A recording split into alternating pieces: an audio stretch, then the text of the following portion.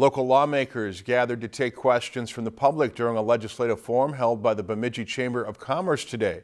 The forum included 3 freshman Republican legislators.